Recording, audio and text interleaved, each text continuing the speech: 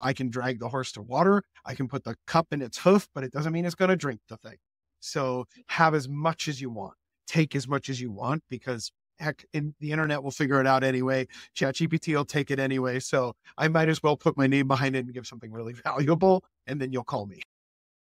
If they can fail 1,000 times and get a little bit better on each fail, they're going to be great. I'm going to take 70 terrible swings to get one good swing. So I think that's kind of where that has shown up for me.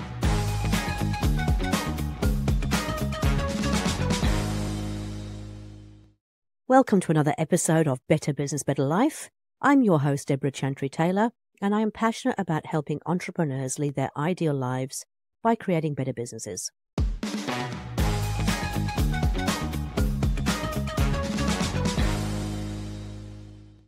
I'm a certified EOS implementer, an FBA-accredited family business advisor, and a business owner myself with several business interests. I work with established business owners and their leadership teams to help them live their ideal entrepreneurial life using EOS, the Entrepreneurial Operating System. My guests come onto the show to authentically share the highs and lows of creating a successful business and how they turn things around in their business to create a better business and a better life. Today's guest started life as a lab manager, just like me, before moving into revenue generation. Every business that he has worked with has doubled its revenue, and he has 30 years of martial arts experience, and he uses these principles in his business. Today, he's going to share a different way for visionaries and integrators to fill the S/M seat in their business and the benefits that will have for the revenue of the business. Kyle Mealy is a Fractional Chief Revenue Officer who is also the founder of Next Level Coaching. They provide fractional CRO services to businesses. So welcome to the show, Kyle. Lovely to have you here today. Oh, I'm so grateful to be here. Thanks for having me, Debra. We've just been having a bit of chat, as we always do before we come on these podcasts, and Kyle was sharing his story with me. Would you like to share with the listeners your story of how you got to be where you are today? I would. I'll just say, my story is kind of a funny one, but really it has led me to really help visionaries and integrators and small business owners think differently about marketing and sales and, drive the ROI they're dreaming of. And each of the steps in my road to get here has added another key component that allows me to do that. So we were joking and I'm like, you're never going to believe where I started. And I said, lab manager. And you're like, that was me. It was my first job out of college or university. And that was true for me.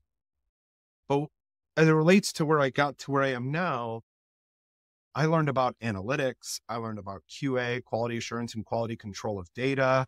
I learned about systems and operating and standard operating procedures. And then I also learned leadership the hard way. I was the youngest person in the facility of 15 people. And they were all at minimum 23 years my senior. And now I was, in some degrees their boss. So I had to really figure out how to earn respect quick and deliver results. My boss, we had done really well in the first year and a half. We had actually won the lab of the year for our industry. And my boss came to me and goes, Kyle, you're fantastic. If you keep doing what you're doing in 10 years, you can have my job. And at that moment I died, I deeply died, because that's just not going to work for me. It's not who I am. Anybody who knows me knows that's the truth. And so I took a right turn in a very interesting way. I'd been doing martial arts for about 30 years. And the person I earned my black belt with when I was 9 was running a school near where I was now living. And I had been kind of, working with him a little bit, teaching on the side. And he was like, come teach with me, come run this school with me. He saw that I could do the systems and the process. He saw that I could teach really well. And so I said, okay. And I started working full-time running a karate school. Now we did some pretty cool things. It wasn't your typical, dingy dojo is the joke we would use. We were much more than that. And because of the way he taught me kind of how to be an entrepreneur and how to think like an entrepreneur, we did things like Great Game of Business. We were one of the first karate schools in the entire country, one of the first 3 actually, to earn $1 million in revenue out of a single location. And when I had met him, he was making about $60,000 a year, working 60 hours a week. And in very short order, he was working about 6 hours a week, making multiple hundreds of thousands of dollars a year. We had a staff of my team was 27 at one point. I was kind of running as the integrator. I didn't know I was kind of running the integrator. In fact, near the end, we were using level 10 meetings and we had scorecards that I didn't really know. And we were doing really well. Everybody was happy. And he sat me down and he goes, Kyle, in 10 years, if you keep doing what you're doing, you can take over the schools. And anybody's following along and kept with me on this long story, he goes, well, Kyle's moving on. So I did. And at that point, I'd really fallen in love with marketing and sales. And because that's what the owner of the Christ School was actually really good at. He really understood marketing and sales. And so I'd kind of fallen in love with it. I had to learn it well. And so I took it to a digital marketing agency. It was one of their first sales and marketing hires. They had been stuck at about 3 million for a few years. They were running on EOS. And that was when I first really realized what EOS looked like. They've been doing it, pretty much to the T. And all of a sudden we started to really grow. And so I applied everything I had learned up into that point, and we went 4 million, 5 million, and then we were going to clear 7 million right as I left. Why did I leave? Well, they wanted to focus on bigger business, and I fell in love with small business. I had been speaking at EOS conference, talking about marketing and sales for so long that I had kind of decided that I needed to stay there and love and work with those businesses. So that's what I do now. I do Fractional Chief Revenue Officer, which is not like the sales flavor of Chief Revenue Officer. That's why I put small business in front of it, because I really think we have to think about marketing and sales as a combined resource, a revenue seat. That's really interesting. I mean, I haven't really heard of that much before, and I think it's a really interesting way of approaching it. Because I actually come from a sales and marketing background, and I always believe that the two can't be separated and such. They've got to work really, really closely together. But you can work for large organizations where they literally start to silo these. And it gives the opportunity for sales to go, marketing don't give us good leads, and marketing can go, sales don't convert our leads. And so you can really have a challenge around trying to balance that. And so often we see the sales and marketing seat in an EOS accountability chart, you kind of go, wonder how they're going to fill that, because it is quite an unusual combination if you looked at corporate world as an example. Well, I would say this, right? It's the only one in EOS where there's a slash between it, right? That's really, it doesn't make sense. So I would say, in my vision for my business is that businesses running on EOS, make it revenue, just write revenue in there and have one revenue leader. Now it does maybe scale differently at a certain size, but for EOS's target market, then it kind of maybe makes more sense. But the cost of hiring a true marketing and sales exec has gotten really, really, really expensive for the businesses I tend to work with. And so they can have one or the other, but rarely both. And so that was the problem I saw and I wanted to solve. And to your point about the marketing bickering with the sales and marketing, and yes, there are plenty that make it work and it's a beautiful thing. But, where I really, wanted to go down this road was I saw businesses trying to run like enterprise with having this siloed marketing, siloed sales, and it wasn't working. And that's when I kind of came up with the idea that my business is like Moneyball for marketing and sales. Now, if you're not familiar with Moneyball, it's this incredible book. You have to be a baseball fan. I know you're out in Australia and New Zealand area, so maybe not as big, but Moneyball is this idea that there was a small market team, the Oakland Athletics, and then there's the big market team, the New York Yankees. Most people know them. And their payroll was many times what the Athletics were. And so at that point, people were doing it all the old school baseball way, which is you look at the player and you say, oh, they're good at swinging, we'll give them a chance. What these Oakland Athletics did is they looked at the pure metrics of the game. They looked deep at the numbers and built a team of kind of broken pieces together. And they ended up winning 100 games, which in the major leagues is unbelievable. That was the year they had the longest win streak in season in history, using this, cheap team built entirely on metrics. And that's exactly my approach. I say I'm the duct tape and popsicle sticks guy. I love it. I absolutely love it. Okay. It's interesting, actually, just thinking as you were saying that EOS worldwide, as in the actual head office based over in the US, they actually have a revenue officer. Where do you think I got the idea? Yeah, okay. There you go. Well, that's cool.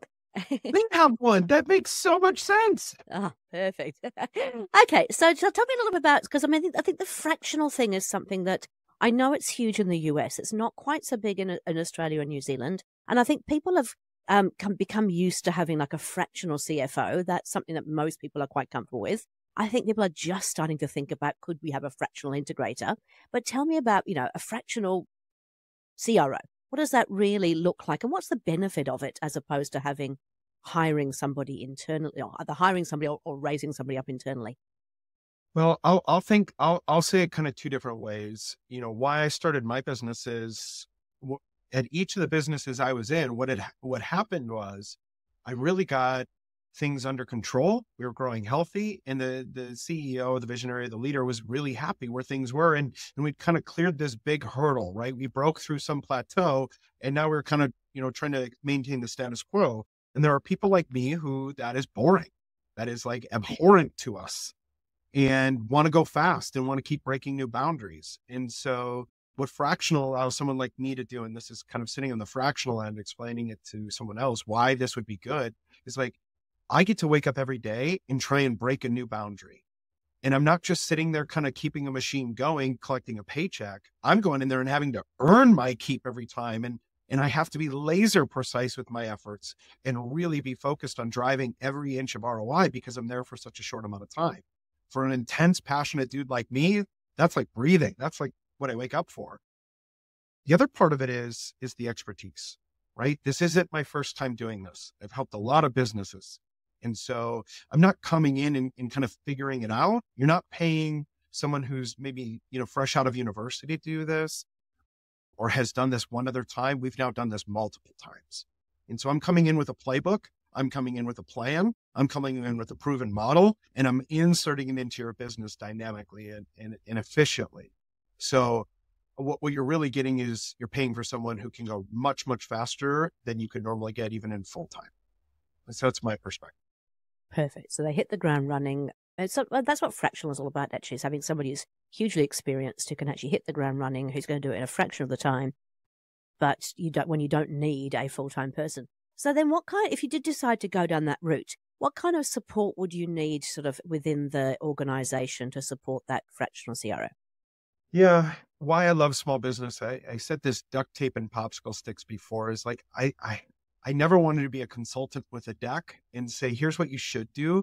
Cause like, if I could show my hands, if my keyboard was dirty, my hands would show it. Like, I wish it was like the old days with the old ink blotter. Cause my hands would be black from I like getting my hands dirty. Right. And so I think fractional, I think the common term would be consultant. It's like, no, I don't want to be a consultant. I want to be part of the solution.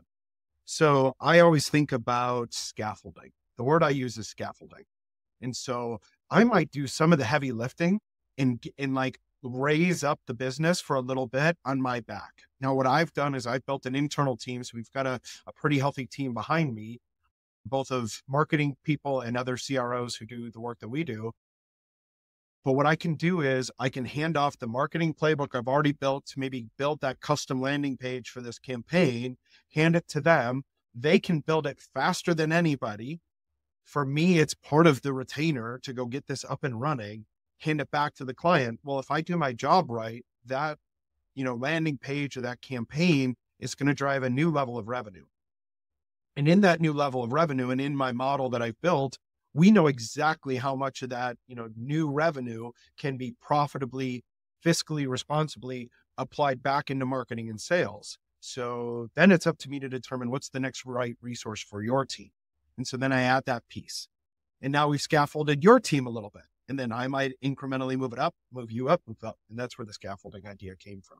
But I've got all kinds of different team sizes that we worked with. I've got one team where it's 2 offshore for the US offshore, South American, part-time marketing and sales coordinators. So they do a lot of the heavy lifting. I've got a really large industrial client with, global salespeople all over and marketing resources all over. And so we're kind of stitching all those pieces together and then finding what's the right next move for them. Perfect. Love it. Okay. So what do you reckon the biggest mistake people make when they're using EOS, they're doing the accountability chart and they go with the S/M kind of seat? What do you think the biggest mistakes people make? Well, I think there's this like really common pattern that happens. And so people talk about, we should, fill the seat. Well, first off, let's make it revenue, because really you need somebody who understands marketing and sales in the modern buying journey. It's a little different if it's pure e-com or B2C, like it is all kind of marketing. But I would dare so say argue that, your customer success, your on-page experience, or your, behind your paywall experience needs to be operated by someone like a customer success seat. And that's kind of become sales and e-com, but let's put that over here and just make it simple.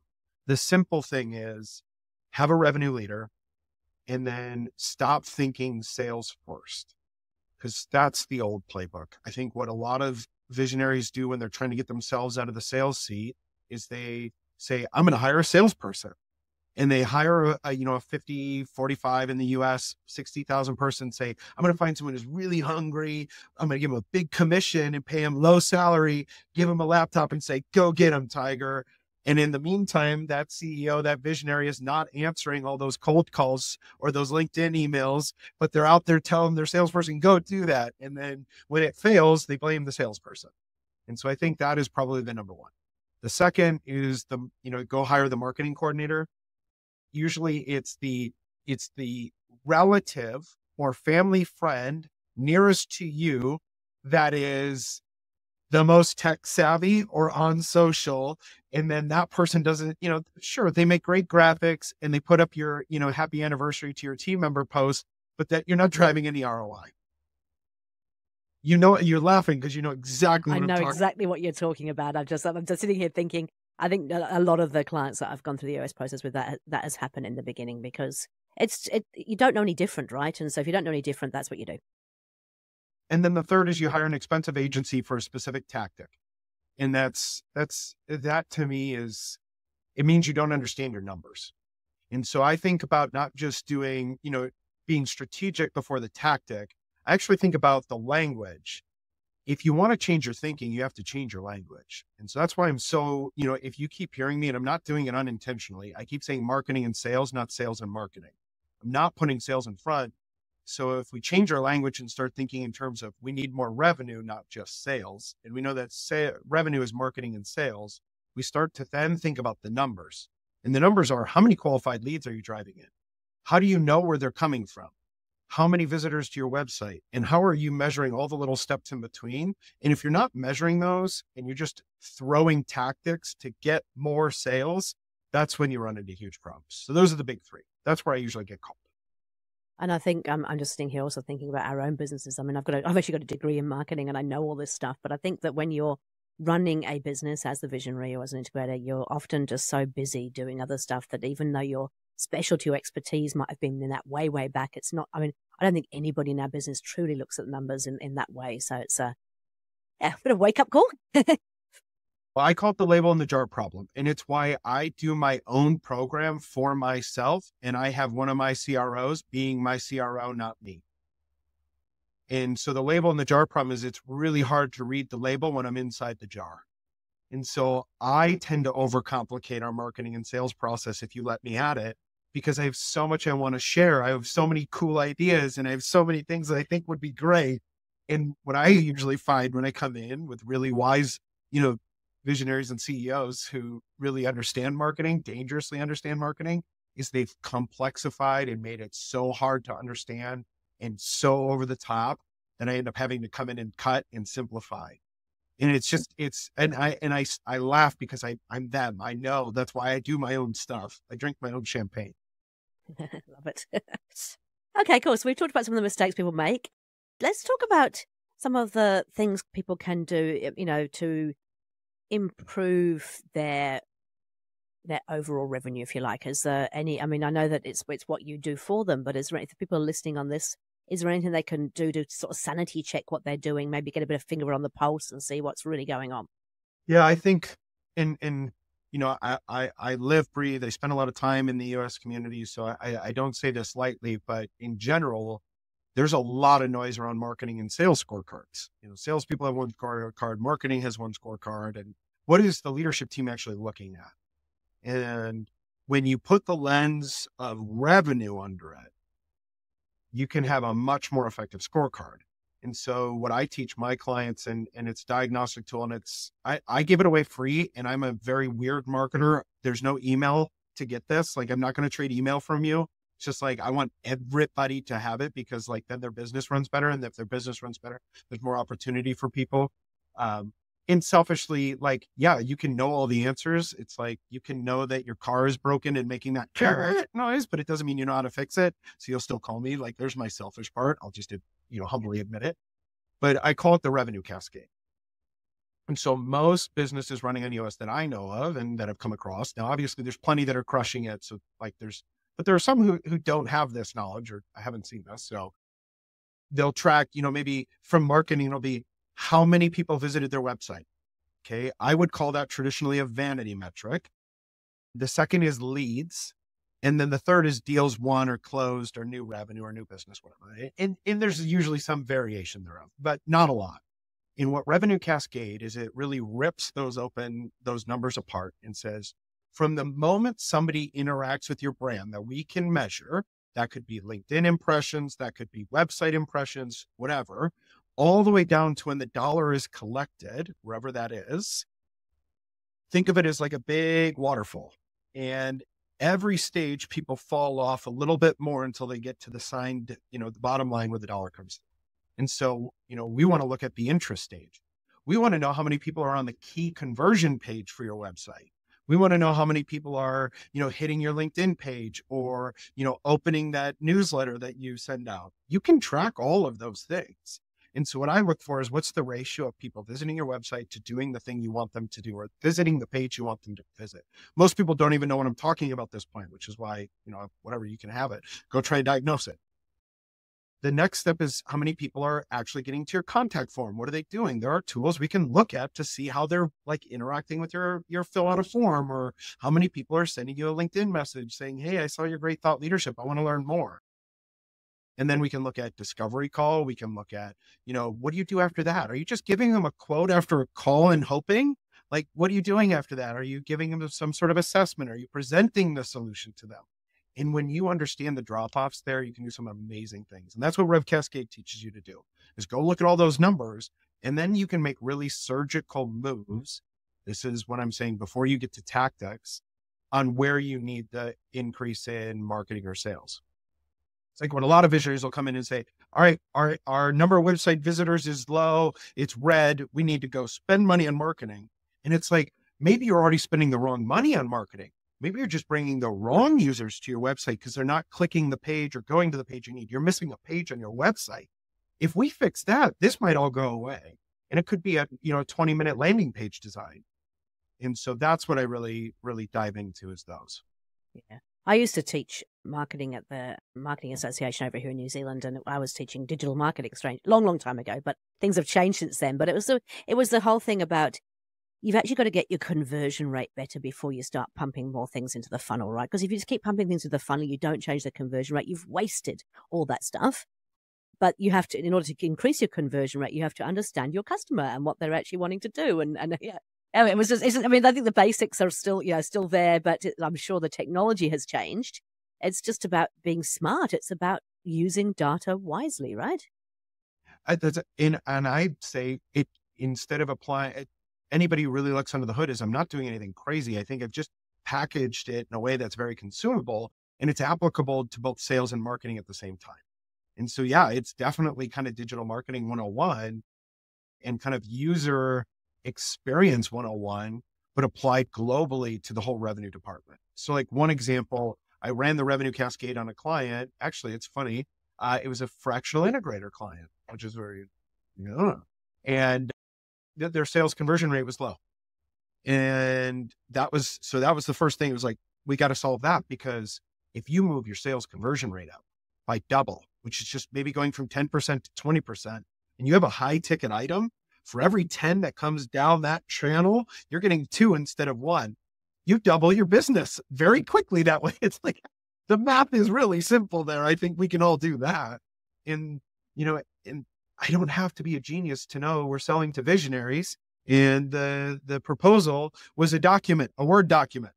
So we changed that. We made pretty pictures, and guess what? It worked better. I mean, it's not sure there's more to it than that, but I think it's kind of the same story I keep doing for anybody we work with. Is there's usually a pretty clear the indicator of where we need to invest some time and energy and just test and then let it run through. And if you improve in a bunch of different areas wherever you're closest to the dollar, you're going to start making money. Yep. Perfect. Okay. It's funny, isn't it? Because you talked about simplifying, and I think as humans, we tend to overcomplicate everything. And of course, the longer a business has been going for, usually the more complex it has become because we haven't looked at it and gone, are we doing it as simple as we possibly can? It's obviously one of the things we teach through EOS around the business. The same principles apply to your revenue as well, right? I usually, so when a team will introduce that I'm coming on, or I'm at my first town hall or quarterly, all hands meeting after a quarterly, one of my slides presenting myself is, hey, you're going to hear me talk about 3 things all the time, and you're going to get tired of me talking about these things. And it's number 1 is simplify. Number 2 is measure. And then number 3 is margin. If we don't know how much money we're making, if we don't know what, the key intersections of all the interactions with our buyers are, we're not going to win. And by now we've probably gummied up the works with all the 4,000 different things we've tried before. So let's start clean and simple and work backwards from margin. And this is where I'm kind of a weird marketer and salesperson, is like, I think more like a CFO than I do, a CMO sometimes. Cause I'm like, we're going to go look at what's the cheapest way to pull this off. Like, what's the least amount of spend I can do? Like, so I'm a cut first, not people, but like, why do we need this tech? We can do this ourselves. Get rid of that. And that's very different for most people. Yeah, absolutely. Now, you said right in the beginning that, you had 30 years of martial art experience and you apply those same principles to business. So tell me, what is it you learned from your 30 years of martial arts that you bring into your business acumen, if you like? I get bored every 3 years. It's kind of been this pattern in my career, which is very funny, right? It's a weird number, and it's been true. It's why my vision is to sell my business within 3 years, because I figure I'll get bored. And what I've started to learn about myself as I've gotten older is I kind of figure things out. And once the challenge is gone, I kind of get bored. And then that's not good for me. Nobody wins when I'm bored because I'm annoying. So I stuck with martial arts for a long time. What was different about that, right? So there was something different there. Well, there was always another level. There's always another level of challenge. And so I bring that kind of iterative, goal-oriented, chasing improvement process to what I do. So I'm okay with, I used to teach this to the staff, is like, it's okay for a white belt to fail. It's okay for a little, we would call them little gold belts to fail, because if they can fail 1,000 times and get a little bit better on each fail, they're going to be great. And so I just think I fell in love with the idea that I can't be perfect at martial arts. I can't be perfect at marketing and sales. I'm going to fail a lot, but in martial arts and all the places I've trained, there's always a mirror, and I could always see how I was doing and how good my technique was, or worse, wasn't. And marketing and sales does that. When you look at it from data, you can see how good you are. You can see where you failed. And so I'm like, oh, I want to chase perfection. I want to chase a higher ROI. I want to chase that next one. And, I always joke, I've done, probably the number of kicks I've done in my life is absurd, but I can tell you, I know like the number of times when I was like, I think that was the best kick I've ever done. That might've been the closest to perfect. And so people equate it more to golf. A lot of people equate it to golf. It's like, I'm terrible at golf because I'm a karate guy. So I want to hit it really hard and make it cry. But every once in a while I hit the ball and it's right. And I'm like, oh, I'm going to come back and do it again. I'm going to take 70 terrible swings to get one good swing. So I think that's kind of where that has shown up for me. Yeah, that's really good, really cool. And I think you're right. I mean, it's sort of the way that you're approaching marketing. I think it's the way that I used to approach it too. It is really about return on investment and making sure that these things are working for a lot of people. Actually, I was also really fascinated when I first came to New Zealand and I first joined the Marketing Association. I remember going along to a lot of the Marketing Association events, and there were all these kind of marketing people who'd been in marketing for a long time. And I'd start asking, because I'd always run my own business and I'd always been very careful about what I spent. And so I was always looking at things and saying, does this make sense? And not saying that everything has to lead to direct ROI. Obviously, you have to have integrated campaigns that help with brand awareness too. But in general terms, I wanted to know, if I spent $1, how much would I actually get back for spending that dollar? And, was I achieving the business goals? And a lot of these marketers just did not have that same sense of return on investment. They were always looking at, what cool stuff can we do, and how do we do, TV campaigns, because that's really cool and we enjoy doing it. And I was always really horrified. It was like, oh my goodness, people are wasting money. And when I went into my first actual corporate role over here in New Zealand, it was actually for an insurance company. And I had a $3 million marketing budget. And I took this $3 million marketing budget and kind of went, we're spending all this money and I don't even actually know what it's doing for us. So I started to get into the real granular stuff and work out what was producing what and what was really working. And I managed to turn it around so well that they actually ended up giving me $9 million of marketing in my second year, because I showed them if they spent this much, they could get this much. And everything we were doing had some kind of measurable or some understanding of what it was doing for us. And I think there's still a lot of marketers out there who just don't think like that. Yeah, I love marketers. Like I consider myself one, but I will say this.